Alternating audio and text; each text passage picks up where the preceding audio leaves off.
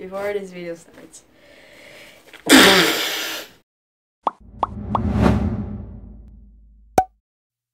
Hi Huskies.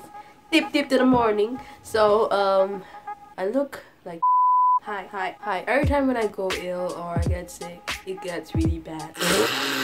Yeah, I mean I'm getting back on track and it feels amazing because I finally have the time to actually make fake panic. Blah.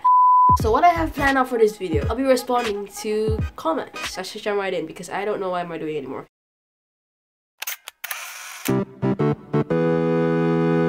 First question that I can see, are you a boy or girl?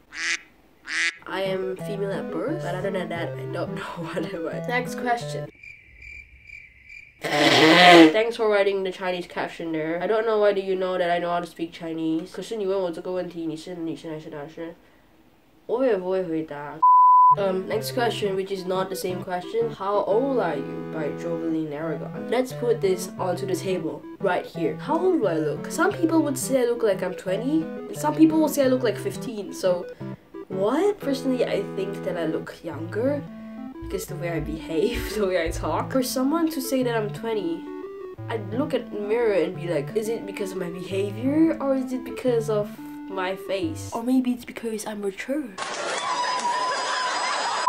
But yeah, I guess that answers your question. I'm 18. Next question. I want to try pen tapping. Do you know a good way to start off? Just buy 2 pens from the bookstore if you don't have any pens at home. And then play any music that you really love and just pen tap your way. I'm not even kidding. People have been asking for tutorials and people have been asking for beats and I get that, you know. I play by ear. I don't know what I tap before I tap them. I wouldn't mind if you guys watch my videos and then write the beats in the comments. But the point I'm trying to put out is that personally I don't think tutorials or memorizing beats help, because to really become like a natural pen tapper that you can just pen tap to any song, make yourself used to playing by ear. And by that, just turn on your phone, go to YouTube or go to Spotify, play music that you like, take your pen, tap on the table, or you can start learning really simple beats, which is how I did. I unexpectedly learned pen tapping in class because I saw my friends playing really simple beats, and then I just started to learn simple beats, and then I play my favorite music and then I throw in whatever I have, and that's how I started pen tapping. Because what happens when you watch a lot of tutorials or memorize beats, you would only know how to pen tap a certain beat for this certain song. Don't memorize beats, don't watch tutorials, just pen tap whatever that comes out from your heart. There's no such thing as a format in pen tapping. There's no such thing as you have to start off like that. Music is not memorized, music is not fixed. You play whatever you feel. So yeah, this is going too far. Next question.